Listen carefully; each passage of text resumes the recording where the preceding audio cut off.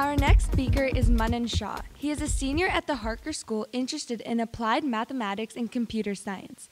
Ever since 7th grade, he has conducted numerous research projects in topics ranging from microbiology and astronomy to computer science and bioinformatics. In his junior year, Manan worked in a team to develop a computational system for the assessment of diabetic retinopathy in retinal images. Motivated by the difficulties caused by his grandfather's prostate cancer diagnosis last year, he spent his junior summer and senior year conducting research regarding the assessment of the severity of breast cancer from histology slide images. He conducted this research at the Harvard Medical's Beth Israel Deaconess Medical Center under the guidance of Dr. Andrew Beck. Manan has been fortunate to have the opportunity to compete and win awards at the Synopsys Championship, Intel International Science Engineering Fair, Siemens National Competition, and the Regeneron Science Talent Search. He plans to pursue his love for research and major in computer science and mathematics in college. Although aside from these endeavors, he enjoys participating in hackathons, debate, tennis, and community service. Please welcome Manan to the stage.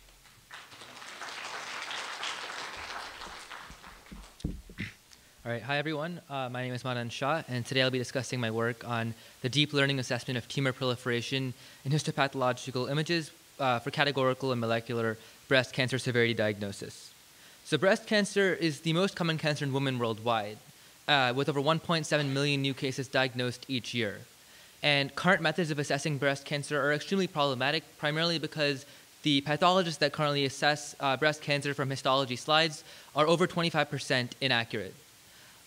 Tumor proliferation is an important biomarker indicative of breast cancer patients' prognosis, and the accurate and efficient assessment of this biomarker is critical to develop proper patient treatment plans. Oh, that's the wrong way. So current methods for assessing tumor proliferation are both categorical and molecular in nature. The categorical score is defined as the mean number of mitoses over 10 randomly sampled tissue regions in this slide, and these scores can range from 1 to 3, where a higher score indicates a worse prognostic outcome. So over here you can see the procedure for identifying tumor proliferation, where we have 10 selected images. When we identify 10 random regions, we can subsequently cull the number of mitoses over these 10 regions and make a prediction simply regarding the number of mitoses over these regions. This is the procedure that pathologists currently use.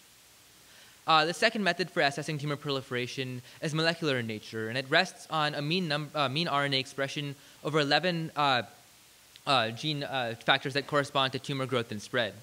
You can see in this chart the correlation between the categorical and molecular scores for assessing tumor proliferation. Current methods, however, are limited in their accuracy, their cost, and their efficiency. In particular, mitosis counting is known to be subjective, laborious, and time-consuming, and pathologists' categorical grades tend to disagree approximately 25% of the time, which is unacceptable for clinical practice. Moreover, molecular assessment is both costly and requires extensive domain knowledge regarding conducting RNA-seq tests, and is simply not feasible in many hospitals currently, so most patients have to stick with categorical assessment of tumor slides. Finally, most methods currently are inefficient, with clinical slide grading taking over 1 to 4 hours for each whole slide image. So there are numerous areas for improvement of these methods. So deep learning is a recently developed machine learning technique involving the creation and application of image-oriented neural networks called convolutional neural networks. They essentially use a large-scale image database to make predictions regarding the implications of certain aspects of those images. So for example, in this project, I used a large database of histology images to make predictions regarding the severity of breast cancer from those slides. The goal of my project was to create a comprehensive pipeline to predict the categorical and molecular proliferation scores from these whole slide images, which can range up to 10 gigabytes in size, and to solve the problems of accuracy, cost, and efficiency that plague current medical practice. So the data set that I used involved 3 components. The first was known for model evaluation, which consisted of 821 whole slide images with labeled categorical and molecular scores. The second data set consisted of images for tumor localization, with 3 labeled tumor regions for 148 whole slide images that helped my model identify which regions were tumors and which regions weren't. And finally, my third dataset was used for mitosis identification, where the dataset consisted of 1,600 plus annotated mitotic figures at the 40x magnification level that were efficiently used to identify mitoses, which are predictive of tumor growth and spread. So the pipeline that I eventually constructed for assessing tumor proliferation consisted of 4 primary components: pre-processing, feature identification, feature extraction, and overall clustering and prediction. And in aggregate, in this presentation, I'll be diving into each of these steps in more detail. They're all colored in different colors, as you can see here. The first stage of my pipeline was for whole slide image preprocessing, and we'll abbreviate whole slide image to WSI for the rest of this presentation. The goal of this stage was to standardize input whole slide images and extract tissue regions for consistent subsequent processing. This is primarily because the datasets that I used consisted of images from 4 international pathology centers, and the staining methods, although they use the same chemicals, normally resulted in different types of color variations that made machine learning models especially difficult to apply. So here is an example of a downscaled representation of an input whole slide image. Figure A represents the images that I traditionally looked at, but on a much smaller scale and with much lower detail. To normalize this image, I employed Bejnordi et al.'s 2015 WSI-CS algorithm for whole slide image color standardization, and it transformed the input images, as you can see in Figure B, to their output representations using whole slide color information. These output representations, as you can clearly visually see, look much more similar and also contain a lot of the differentiating factors of tissue structure that are integral to classifying the severity of tumor growth and spread. And finally, I extracted all relevant tissue features as shown in Figure C within the green outlines. So the pre-processing steps essentially took these input images, normalized them, and found the relevant tissue structures for subsequent steps. The second stage of my model involved 2 primary components. I first identified relevant tumor areas within these tissue regions, as pathologists often do when they're looking at these tissue slides. And I next isolated relevant mitotic figures for areas of particular interest. The reasoning behind this is that mitotic figures or dividing cell nuclei are especially important for identifying the proliferation of cells in tumors, and these are particular areas of interest that can be used for classifying tumor proliferation and growth. So a visual depiction of what I mean by tumor identification is shown here. In particular, Figure A represents a lot of the tissue regions that you saw in the previous slide, but there are a few upscaled representations at the 40x magnification level. And this is the level that I used for identifying which tissues were tumors and which were not tumors.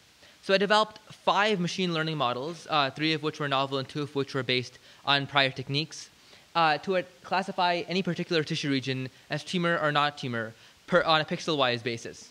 So what you see here is Figure A. There are 40x magnified tissue regions. They're transformed via my convolutional neural networks to Figure C, which includes a representation of high confidence and low confidence tumors.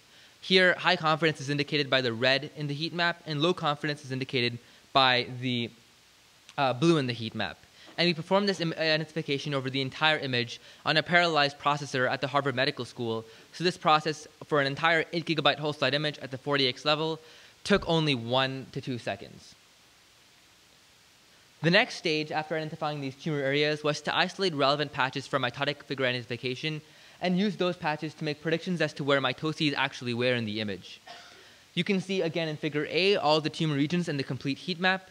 We can then identify the areas of highest tumor confidence and find mitoses within those areas, and subsequently perform convolutional neural network feature extraction and classification, as shown in Figure D, to identify where all the mitotic figures were in Figure E.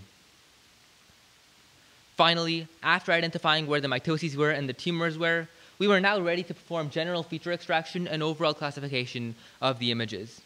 In particular, my comprehensive feature extraction methods extracted both tumor-specific and general structural features to characterize the entire whole slide images on a level far more detailed than pathologists can with their mitotic count features. So for the patch-based method, my patches were extracted for k different mitotic figures, and each of these patches were scaled into a feature vector of length 200. So as you can see here, there are 3 different patches. All of the patches have certain attributes regarding mitotic area, density, and location. And all of those attributes, as well as attributes obtained from the convolutional neural networks, were clustered into a feature vector of length 200. For the whole slide level, I also extracted general structural features regarding the mitoses across the entire whole slide image. So instead of looking at representative patches, I also identified the entire image and classified numerous different attributes of mitoses from that image. There were 110 features from the whole slide extraction, which when combined with the 200 features from the patch-based extraction resulted in feature vectors of length 310 to characterize mitotic figures on those levels. I also performed general feature extraction for my whole slide images. And what this essentially means is I created a whole new type of convolutional neural network to identify and extract structural features across the entire whole slide image. This network was based on a two-stage approach, where the first stage identified whether mitosis or tumor-relevant extracted features, and the second used those features to make predictions regarding the entire class of the whole slide image, regarding 1, 2, or 3 in particular. These attributes that these networks extracted in the second stage represent low-level shapes and structures that are currently undetected by biological features, and allowed my method to extract potent biological attributes that are currently not identified in the literature and may prove useful for future classification and identification for breast cancer prognosis. So finally, we now have all these features, 310 regarding mitoses and 1,027 from these general structural extraction that really characterize the entirety of the whole slide image, both on a minute biological attribute sense and a general structural sense that is driven by the fact that we have lots of these images and machine learning models that can use those images to make classifications on an unprecedented scale. So the next step of my pipeline, feature aggregation and prediction, used all these extracted attributes to predict the categorical and molecular attributes of each whole slide image. So you can see here essentially a summary of what we've done.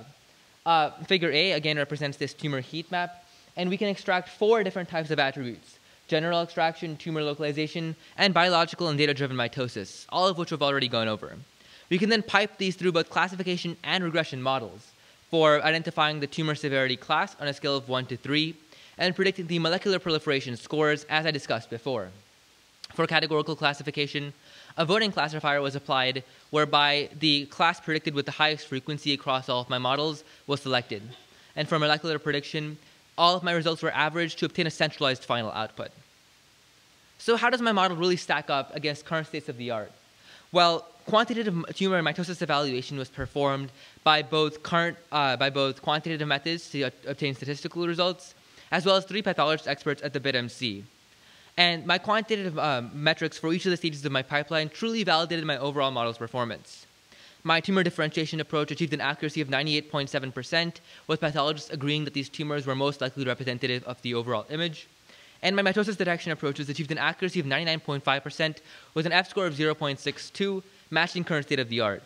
Although my general feature extraction methods achieved an accuracy of 57%, they were extremely useful in providing overall results for general classification, by the simple theory that when you aggregate multiple different unique features, you can obtain a better overall result.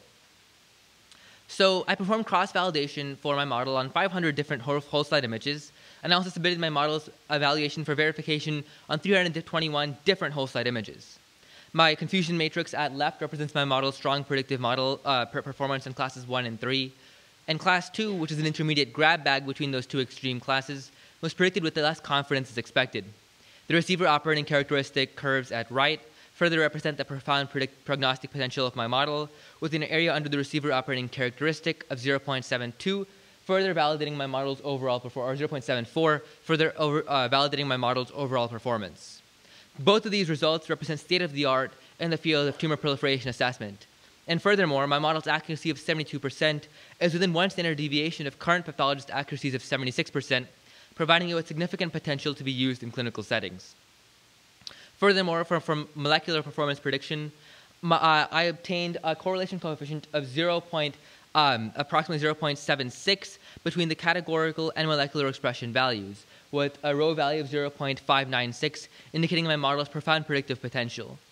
Again, this represents my state-of-the-art and indicates my model's ability to identify biological attributes from blood samples that are normally taken from these histology slides, the first in the field to ever perform such a task. My model also discovered new biological implications regarding proliferation from static tissue slides. These are the features that I told you biologists haven't yet been able to identify because they simply don't have the time. So some of these features have already been confirmed, but a lot of them leave a lot of room for salient development for biological analysis. In particular, I identified over 200 novel features that may open avenues for future biological investigation and improve breast cancer classification. Confirmed features include the number of mitoses, which is currently related to tumor prolific activity, and is the only feature that is currently used in clinical practice, as well as the mean mitotic area standard deviation, which is a feature that corresponds to nuclear pleomorphism with ties to breast cancer. Novel features include structural, spatial, and distribution attributes of mitoses, as well as other attributes including cytokinesis that have currently not been implicated in the severity of breast cancer, but leave room to do so in future in vitro tests. In conclusion, my model is the first ever to integrate tumor localization, mitosis identification, and overall general extraction models to develop a computational breast cancer diagnosis framework. My framework requires only a small tumor tissue sample for pathologist-level categorical prediction and unprecedented insight into the molecular underpinnings of tumor growth and spread. Running in under 2 seconds and a fraction of current costs, my model performs at 14,000 times the speed of current pathologists with the same accuracy, providing lots of implications in terms of clinical practice and facilitating the low-cost early detection of breast cancer for effective and targeted treatments in the future. In terms of future work, I hope to apply my model to generalize to other types of cancers, tumors, and diseases, and perform ex vivo investigation of some of these obtained novel features to investigate and potentially develop new biological pathways representing breast cancer growth and spread. In terms of clinical applications, my model may be applied to frozen biopsies as a second opinion for pathologist graders to improve their accuracies, and as an initial screening examination for large-scale hospitals that simply don't have the bandwidth and the staff needed to diagnose numerous patients, especially in developing areas. With additional biological and clinical verification, I am certain that my approach will enable the rapid classification and specific biomarker identification of other diseases and disorders.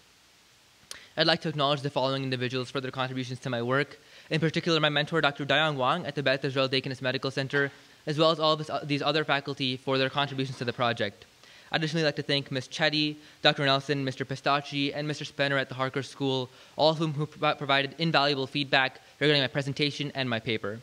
And last but not least, I'd like to thank my family and my sister for their contributions to my project and providing me coffee, staying up late, and dealing with all of the stress that comes with research. Thank you.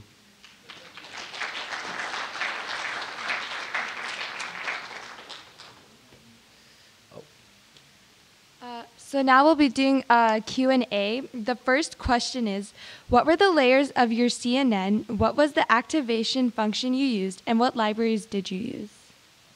Okay, that's very specific. Sure. So there's a paper on arXiv that has a lot of these details. I use 9 different convolutional networks, so I can't give you specifications of any particular one. And as you probably know, there are lots of different variations. So I use some of the classical networks, GoogleNet, AlexNet, but they didn't allow for specific identification of biomarkers at the level that I required. So the 2 networks that I developed, one of them had 6 layers with 21.1 thousand parameters, and the second had 12 layers with 4.5 million parameters. But the networks that I used ranged from 21,000 parameters to 1.01 billion parameters. So there's a large variety in the types of networks that I used for the particular tasks. And in terms of libraries, I used Python 2.7 with Theano, Caffe, Lasagna, and a little bit of TensorFlow because it came out midway through my project. The second question is, how did you learn deep learning? Okay, so this is also an interesting question. Deep learning is a pretty recent field. The advancements really started with Jeff Hinton in 1960, but they've expanded pretty rapidly from the ImageNet Challenge in 2012, which Dr. Lee talked about pretty extensively. So the way I personally learned deep learning is I started with the Coursera course from Andrew Ng like 3 or 4 years back, and then I read some resources online, and a lot of it's just trial and error. So there are libraries that are available right now that allow you to experiment a lot with models, and although Macs generally don't have GPUs, you can definitely train sample toy networks and learn by doing. So a lot of what I did was just based on just testing out networks, trying to figure out what goes where, and also reading a couple of books online. There was one recently published by Goodfellow et al. That is pretty detailed in deep learning, so I'd recommend taking a look at that if you're interested in the field. The third question is, how will your advances in assessment of tumor proliferation impact healthcare? Also, can your research be applied to other cancers and diseases?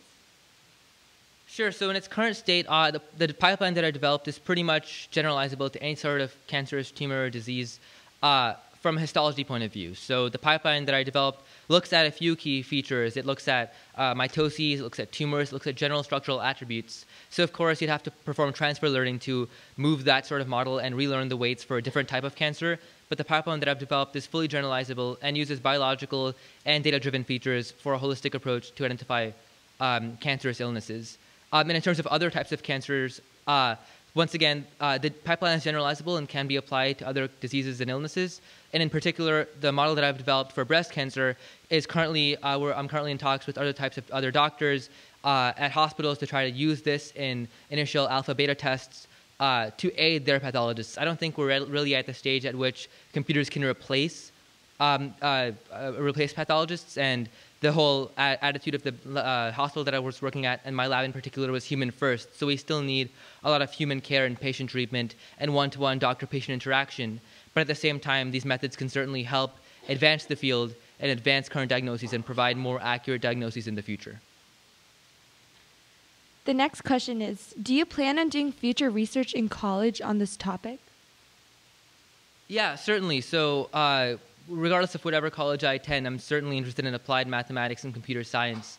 And so I really hope to continue my work with deep learning, with computer vision, and also more generally in other types of fields that deep learning is being applied to. For example, natural language processing, scene recognition, region localization, all of these types of areas, they all are built on the same fundamentals. And I definitely am interested in applying those types of fundamentals to lots of different fields in college. How did you find internships in the summer for your research? So there are numerous different ways to find internships. There are organized research programs that are run by Ms. Chetty that I would consider definitely applying for. There are also other ways to get in contact with professors. Lots of professors aren't really as interested or don't have as much time to work with high school students, but if you send a quick email to 10, 15, 20 different professors, you might get lucky with one or two, and that's all you really need, to get in contact with one professor who's willing to work with you, and everything kind of just kicked off from there. So my personal experience, I sent a few emails out, and I was lucky enough to get an immediate response from Dr. Beck, who was really fabulous in helping me get set up at the lab, work at the lab, and really understand the environment and get to work on my project. So that was a really great experience. How did you get interested in computer science? Did you ever do a wet lab based on this topic? Okay, so I've never actually performed wet lab experiments for histology slides, primarily because that requires a level of clearance that a high school student traditionally can't obtain. But I do believe that the work that I've done will catalyze a lot of wet lab work, specifically in the field of identifying the features and biological pathways that correspond to those features that haven't yet been discovered in the literature. So I definitely feel that wet lab work is necessary and should be integrated with the data-driven work that I've been doing to further the advancement of treatment and clinical care. Personally, I've really been interested in the theoretical aspects of computer science, so the work that I've done over the past 4 years is much more focused on the more theoretical notions, so developing networks, which networks work better, identifying and optimizing hyperparameters, and that sort of model. So that's why I found this pipeline particularly interesting. But I certainly do believe that if you are interested in working with clinical applications or developing sorts of models that can be applied on a patient setting, I would certainly recommend working on both wet lab and on a computational perspective. So that's all the time we have for today. Thanks, Manan, for your wonderful presentation, and thank you all for attending.